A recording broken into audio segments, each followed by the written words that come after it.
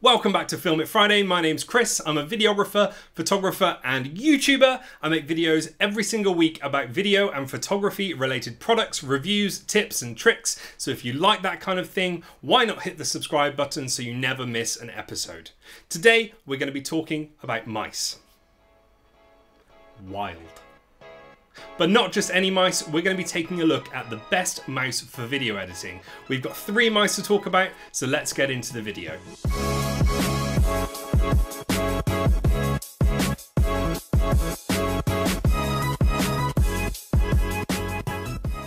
We've got 3 contenders for the best mouse for video editing, general productivity, and overall comfort.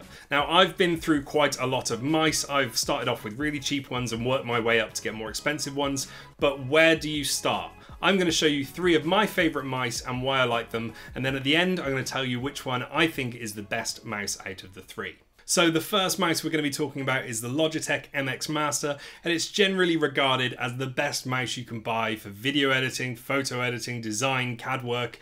But to be honest, I'm not that impressed with it.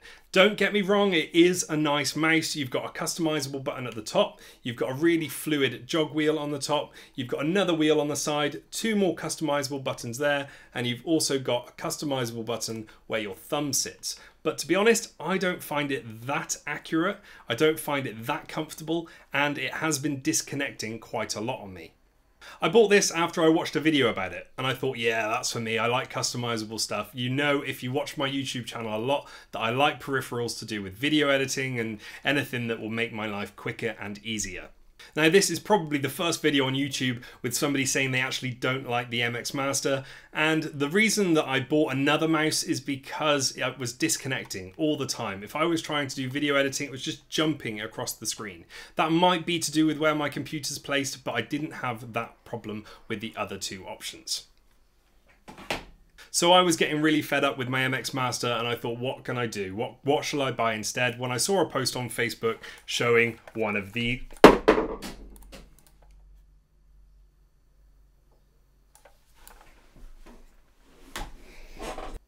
these bad boys. This is the Kensington, I'm going to take that out of there because it's just going to fall out again. This is the Kensington TRACKBALL mouse. I saw it on Facebook on one of my friend's pictures and I thought, ooh, that looks like an interesting device. And all these buttons around the outside are customizable along with a jog wheel. So if you are video editing, you want to zoom in or you want to scrub through your timeline, you can absolutely set that wheel to do that for you. So this bottom palm rest comes off as well, so you can just use this as a standalone unit, but it is more comfortable with the palm rest attached. So let's talk about why I bought this after going from the MX Master. It looked really comfortable. I struggle quite a lot with RSI, especially when video editing for long periods of time, and I thought the ball motion might help with that. So I set it all up ready, I customized all the buttons to do exactly what I wanted them to do, and I didn't have any connectivity issues with the trackball like I did with the MX Master, but when I came to actually edit with it, it was really awkward. I did edit an entire wedding video with it just to give it a really fair chance, but it's just not for me either. The trackball is just not as precise as I'd like it to be, and you can adjust the sensitivity in the software, but for me, this was just a no-go, so I went back to my Logitech MX Master. So now we're on to the third mouse. Let me tell you how I discovered it. I am a massive fan of the Shuttle Pro version 2.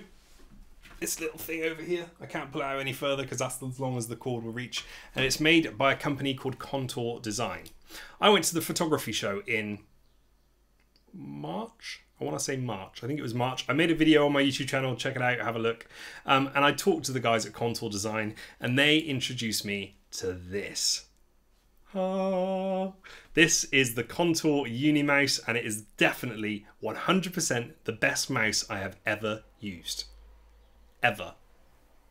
Coming from the MX Master, which feels quite accurate and small and nimble, this feels like an extension of your hand. It is the most comfortable unit I have ever used in my life.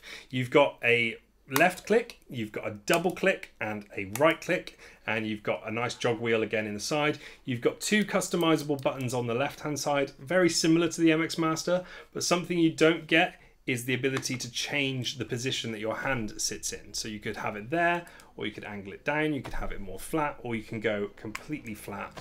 and you can literally customize the way that you work. So it's not just about customization with the Contour Uni mouse.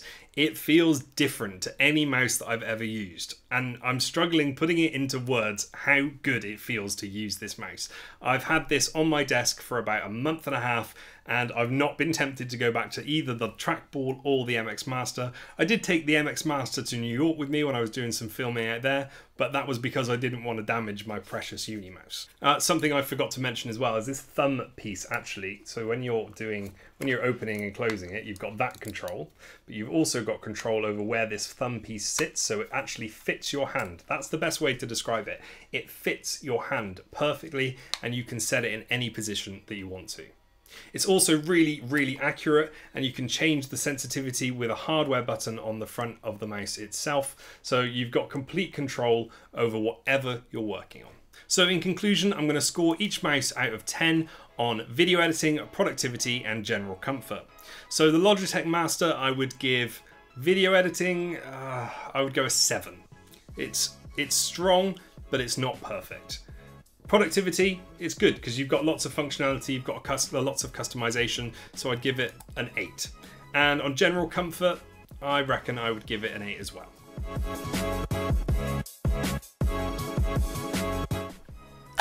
So the Kensington TRACKBALL, I'm going to do the same thing, score it out of 10. So for video editing,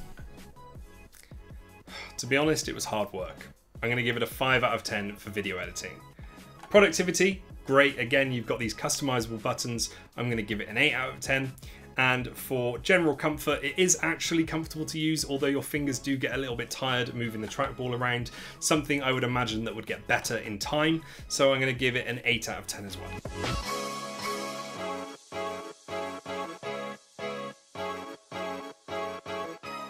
So the Uni mouse by Contour, you can probably tell already that I love it, and I am going to be sticking with it until Contour brings something else out that I need to buy.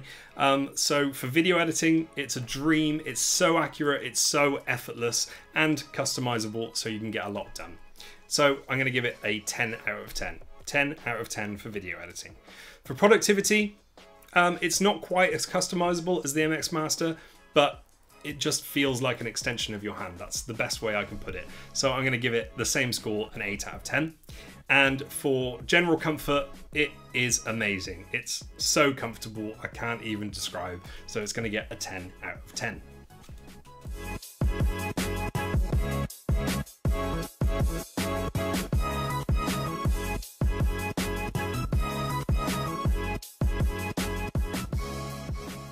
The links for all 3 mice are going to be in the video description. Thanks for watching the video. I really hope you enjoyed it, and I hope it helped you make your mind up on which mouse you're going to buy for video editing, productivity, and general use.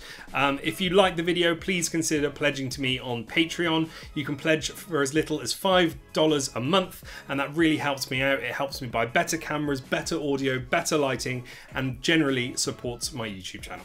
Thanks again for watching, and I will see you again next week.